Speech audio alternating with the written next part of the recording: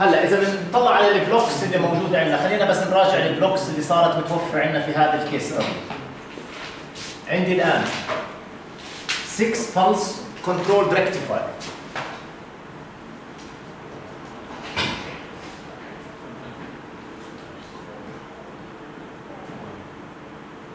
عندنا 6 pulse controlled rectifier، هاي كانت الجزء، واذا بتتذكروا دخلنا لها الفا.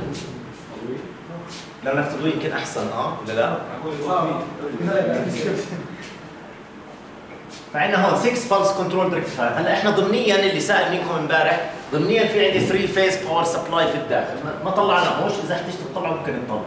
هلا هون وهذا عندي راح يطلع منه VDC output as a function of alpha. واللي عملناه امبارح اذا متذكرين كانت العلاقه هاي بين هذول الاثنين كان فيها كوساين الفا. عملنا لينيرايزيشن، حطينا هون كوساين ماينس 1 ارك كوساين او اي كوس الفا. صار عندي الرقم اللي بدخل هون هو سميناه ار اي، مش هيك سميناه؟ هذا سميناه ار اي، وار اي هو رقم من 0 ل 1 بيمثل قديش انا بدي فولتج من هون. وصارت حتى العلاقه سهله جدا بينهم، مش هيك؟ صارت العلاقه V DC as a function of R input بتساوي، كانت اظن جذر الثلاثة في 3 على باي مضبوط في V فيز بيك، هذا مضروب في R صار لما عملنا الكوساين الفا ار كوساين. فصار عندي هون لينير ريليشن شيب هذا البلوك، فهذا البلوك كله تحول هلا لينير ريليشن شيب بين ار اي والفولتج. عملنا لينيرايزيشن لهذا البلوك، بعدين اخذنا هذا البلوك دخلناه على دي سي موتور، وهذا صار الارمتشر فولتج اللي داخل عندي هون. هلا هذا راح يعطي لي تورك، الاوتبوت هون اعتبرناه تورك، وهذا دخلناه هون على ميكانيكال بلانت او لود، وطلع معي هون اوميجا اوف تي، واوميجا اوف تي لازم ترجع على الدي سي موتور. اوكي؟ هلا احد الاشياء اللي لازم ناخذها بدي سبيد تايم بروفايل اللي بده يمشي عليه السيستم، يعني انا لهلا بدي السيستم هذا يمشي، سواء كان طبعا ممكن له تطبيقات كثيره، بس مثلا ممكن يكون الكتريك كار، ممكن يكون عندي قطار، ممكن اي شيء ثاني. بدي الان في سبيد تايم بروفايل اللي هو اذا كان لينير، هذه هون فانكشن اوف تايم، في عندي desired value of speed، desired V او اوميجا تي. هذا طبعا له اشكال كثيره، ممكن يكون عندي مثلا هاي سبيد تايم بروفايل، بدي اغطي ديستانس معينه، وين الديستانس هون راح تكون كيف بلاقيها؟ الاريا تحت هذا الكيرف هي الديستانس اللي بدي اقطعه، وفي عندي هون توب سبيد في ماكس مثلا، وهون عندي اكسلريشن A، وفي عندنا كمان واضح انه في هون جيرك كمان.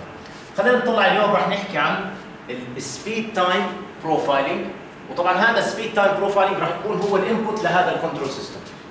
يعني بصير عندي ديزاير فاليو للكنترول سيستم راح يدخل عليه هو، يعني انا بدي هذا اللود البلانت هاي اذا كان له سبيد، طبعا بدي اتحكم بالسبيد، بدي اياها تمشي على هذا السبيد كيرف، سبيد بروفايل.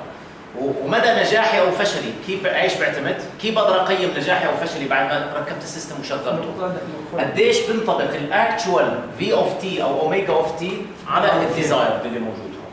يعني راح يصير عندي هلا هون في كينيماتكس او الديزايرد، اذا كان هذا ديزايرد سبيد مثلا، ديزايرد سبيد بروفايل، هذا الديزايرد سبيد بروفايل ممكن يكون هيك، ممكن يكون ترابيزويدال، ممكن يكون تراينجلر مع جيرك، وممكن يكون ترابيزويدال مع جيرك. مضبوط؟ هاي اشكال. طبعا انا هون بفترض بتحكم بالسرعه، فهذه راح تكون يا اما اوميجا في اوف تي او اوميجا اوف تي اذا كان له روتيشنال شافت. هذا هلا راح يدخل عندي هون على السيستم هناك، وراح يصير هو الديزايرد فاليو. مدى نجاح او فشل السيستم كله ككل بقول لي انه هذا السيستم لما تحرك هل فعلا تحرك على نفس السبيد بروفايل، وقديش كان الايرور بينه. يكون هيك نجاحي بهذا السيستم. طبعا الانتجريشن لهي راح يعطيني البوزيشن اذا كاني عمالي بتحكم في البوزيشن، يعني بدي اعرف ان هل بتحكم انا في البوزيشن ولا بتحكم فيه. فهذا راح يصير عندي الان هون،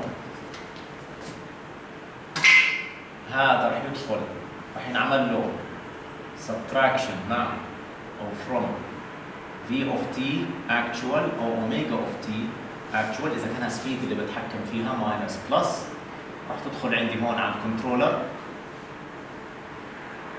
هذا راح يدخل عندي الان على VSD variable speed drive، وبعدين هذا راح يدخل على actuator اللي هو الماتور هون، وبعدين راح اجي هون على plant. طبعا عندي هون ترانسديوسر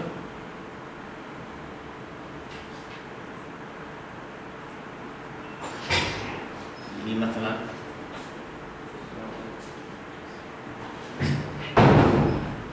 شافت انكودر. فالسبيد بروفايل مهم عندي هون لانه هو الديزايرد فاليو للسيستم، هو اللي بحدد لي ايش المطلوب من هذا السيستم يتحرك. الايرور بين هذول الاثنين هو مقدار، هو التقييم لفشلي او نجاحي.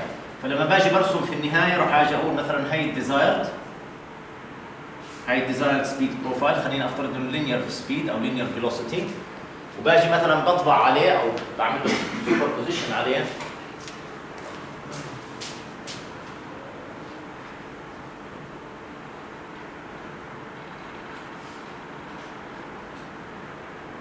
فرضا مثلا. هذا الفرق بين هذول الاثنين هو الايرور، مضبوط؟ اذا كان السيستم عندي هون ناجح المفروض هذا الايرور طبعا يكون as small as possible. فانا فعلا حركت هذا السيستم. طبعا هون راح تشوفوا، انتم عم بتشوفوا سبيد تايم بروفايل، ما بتشوفوا ستيب فانكشن او رامب. يعني ايش متعودين دائما؟